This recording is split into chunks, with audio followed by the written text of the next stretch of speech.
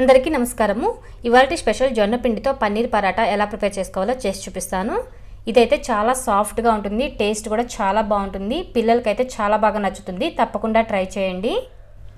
ముందుగా ఒక బౌల్ తీసుకొని అందులో ఒక కప్పు జొన్న పిండి, 2 టేబుల్ స్పూన్ల గోధుమ పిండి, టేస్ట్ కి తగినంత salt, 1 tea spoon kasuri methi, 1/2 tea spoon garam masala, 1/2 tea spoon వేయించిన జీలకర్ర పొడి, 1/2 టీ స్పూన్ వాము, 1/2 టీ స్పూన్ జీలకర్ర, 1/2 కప్పు కొత్తిమీర తరుగు, 1 టీ స్పూన్ కారం, 200 గ్రామ్స్ పన్నీర్ తురుము వేసుకొని మొత్తం బాగా కలిసేలాగా కలుపుకోవాలి। ఇది మొత్తం ఒకసారి బాగా కలుపుకున్న తర్వాతే వాటర్ అనేది యాడ్ చేసుకోండి। దీనికి ఎక్కువ వాటర్ కూడా పట్టవు। ఇందులో నేను 2 టేబుల్ స్పూన్ల వాటర్ అనేది యాడ్ చేశాను। క్లిప్ మిస్ అయిపోయింది, రికార్డ్ అవ్వలేదో మరి డిలీట్ అయిపోయిందో తెలియలేదు। మీరు మాత్రం ఎక్కువ వాటర్ పోసుకోకుండా జస్ట్ కొద్దిగా వాటర్ చిలకరించుకుంటూ కలుపుకోండి। గోధుమ పిండి కూడా జస్ట్ బైండింగ్ కోసం మాత్రమే యాడ్ చేసామండి, ఎక్కువ కూడా వాడలేదు। 2 టేబుల్ స్పూన్ల గోధుమ పిండి అయితే కరెక్ట్గా సరిపోతుంది। 1 కప్పు జొన్న పిండికి బైండింగ్ అనేది నీట్గా వస్తుంది।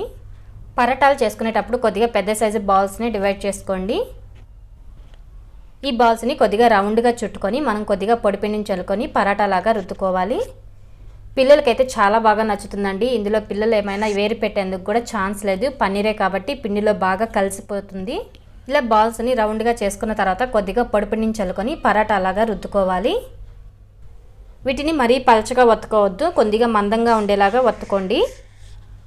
జొన్న పిండితో చేస్తున్నాం కాబట్టి అంచులు అనేవి కొద్దిగా క్రాక్స్ వస్తాయి। మనం రౌండ్గా కట్ చేసుకునే మౌల్డ్ ఉంటుంది కదా, మౌల్డ్స్ ఉంటే మౌల్డ్స్తో కట్ చేసుకోండి, లేదా ఇలాగ ఏదైనా బాక్స్లు ఉంటాయి కదా రౌండ్గా, వీటితో అయినా కట్ చేసుకోవచ్చు।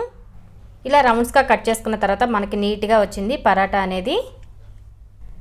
ఇక్కడ చూస్తున్నారు కదా, మరీ పలచగా లేదు, అలా అని మరీ మందంగా లేదు, నార్మల్గా ఉంది। ఈ విధంగా ఉంటే మనకి సరిపోతుంది।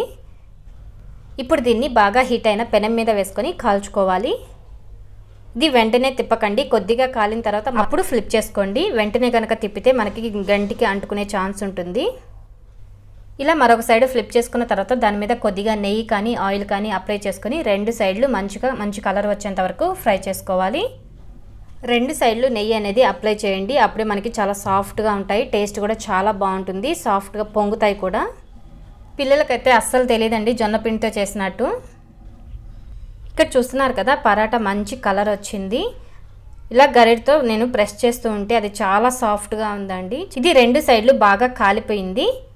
ఇప్పుడు మనం దీన్ని సర్వింగ్ బౌల్లో తీసుకొని కర్డ్తో కానీ లేదా పికిల్తో కానీ తీసుకోవచ్చు, చాలా టేస్టీగా ఉంటుంది। తప్పకుండా ట్రై చేయండి। ఈ వీడియో నచ్చితే లైక్ చేయండి। ఈ ఛానల్ కనుక మీరు మొదటిసారిగా చూస్తున్నట్లయితే సబ్స్క్రైబ్ చేసుకోండి, పక్కనే బెల్ ఐకాన్ ఉంటుంది, దాన్ని ట్యాప్ చేస్తే నేను ఏ వీడియో పెట్టినా నోటిఫికేషన్ అనేది వస్తుంది। Thanks for watching.